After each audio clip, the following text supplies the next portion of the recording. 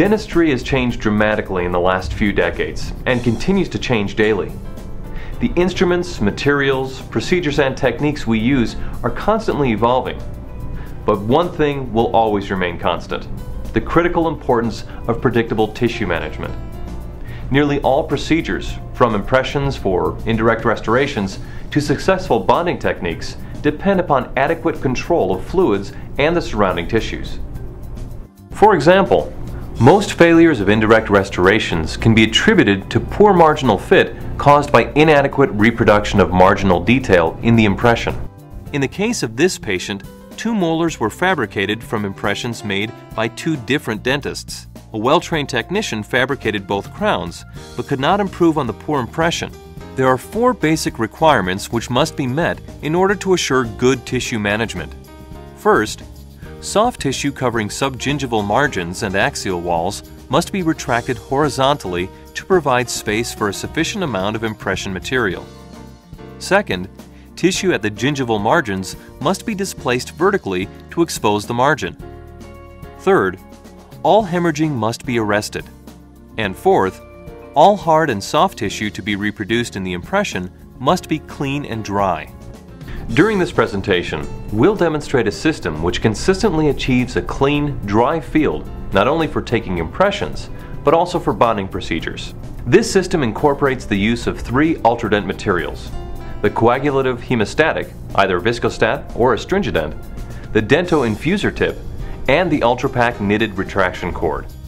Let's follow a clinical case for the infusion technique of tissue management prior to making an impression.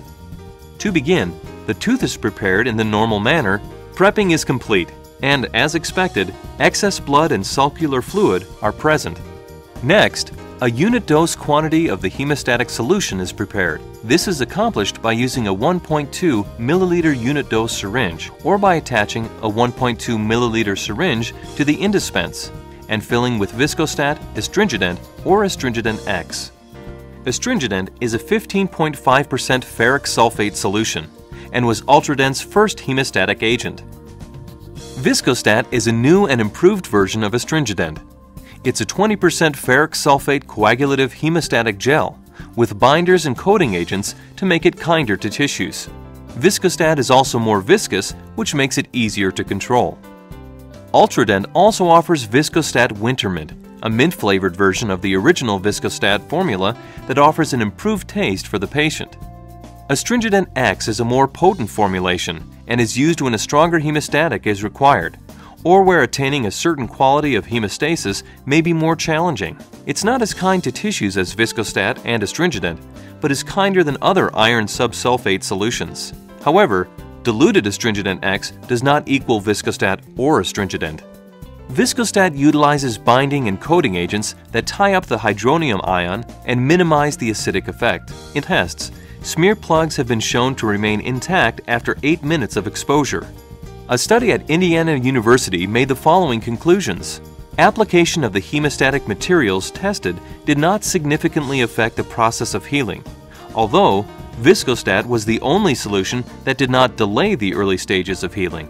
Viscostat had the most favorable effects on the process of wound healing. Between 0.3 to 0.5 milliliters of solution is usually adequate for one preparation. A Dento infuser tip is now attached to the syringe. To ensure a smooth and consistent delivery of Viscostat, the syringe should be held as shown here, using the palm of the hand rather than the thumb to depress the plunger. Check for evenness of flow before dispensing intraorally. Because Viscostat, Astringident, and Astringident X act so quickly to coagulate blood in the sulcus, they may prematurely tie up with blood-forming coagulum before reaching the capillary openings. Then, when the superficial coagulum is rinsed away, the cut surface will again begin to bleed. The Dento infuser was developed by Ultradent to permit the infusion of the hemostatic solution into the cut capillaries. The hemostatic solution is rubbed firmly against the bleeding, cut tissues until bleeding stops. The rubbing motion also wipes off excess coagulum, making it even with the cut tissue surface. Depending on the patient's periodontal and systemic health, hemostasis may be obtained in as little as 2 to 3 passes around the sulcus or up to as many as 20 or 30. Hemostasis is realized when the new coagulum stops forming. To test for completeness of hemostasis, the sulcus is cleaned with a firm air-water spray. Remember, if bleeding is the tissue's response to a firm air-water spray, then bleeding will probably also occur during placement of the impression material. Therefore, if bleeding occurs, more viscostat should be burnished firmly against the area.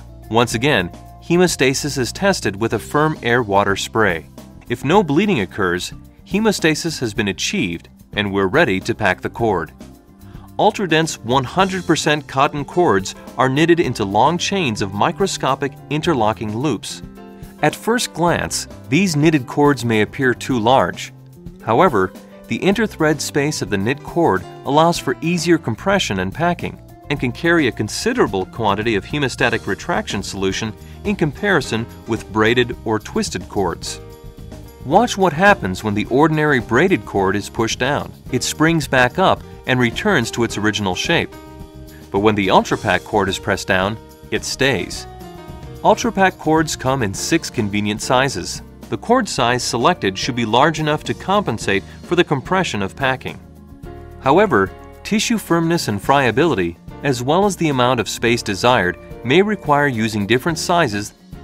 In general, knitted cords are most easily placed with a thin packing instrument. Ultradent offers serrated packers and the large and small slide packers.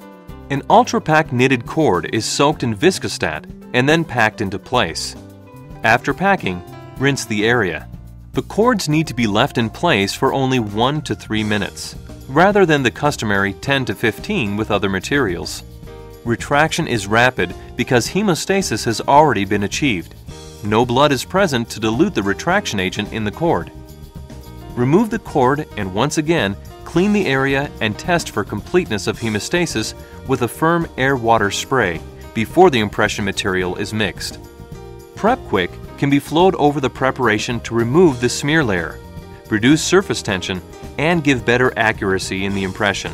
Sometimes, the gingival tissue appears dark after the infusion process. This is due to iron-precipitated coagulum in the tissues. This discoloration dissipates within 24 to 48 hours after the temporary is placed. Making an accurate impression the first time is expected if all the margins are clean, dry, and exposed. Notice the clean, highly detailed margins that are possible to achieve using this technique. Some dentists choose to pack a cord prior to subgingival tooth preparation. Ultradent's knitted cord will not entangle in diamond burrs during cutting at high speeds. Packing prior to subgingival margin extension helps protect gingival attachment. Tissue and fluid control is mandatory for other operative procedures as well. When bonding or luting of crown, the gingival tissue should be healthy. Hemorrhaging is not usually a problem, but sulcular fluid is. A plastic blue mini infuser tip, loaded with viscostat, is used to seal the epithelium and prevent sulcular fluid contamination. After hemostasis is obtained, it's imperative to scour the surface thoroughly. An Ultradent ICB brush or rubber cup can be used with Ultradent's Concepsa scrub for quality scouring and cleaning of the preparation. This scouring should be done prior to making the final impression and before final cementation of the completed prosthesis. If all hemostatic is not removed and the preparation is not thoroughly scoured clean, the bonding agents will not adhere to the dentin and/or enamel substrate. By following good sulcular fluid management techniques, whether for impression making or restorative prosthesis bonding procedures, the integrity and longevity of the restoration is maximized. Today, the infusion technique of tissue management has become a prominent feature in dentistry and has gained clinical acclaim for its effectiveness and predictability. Additional uses for these materials are taught in Ultradent's Materials and Procedures Manual. In summary, by following the techniques demonstrated in this presentation, predictable tissue management resulting in accurate impressions and quality restorations will become a routine part of your practice.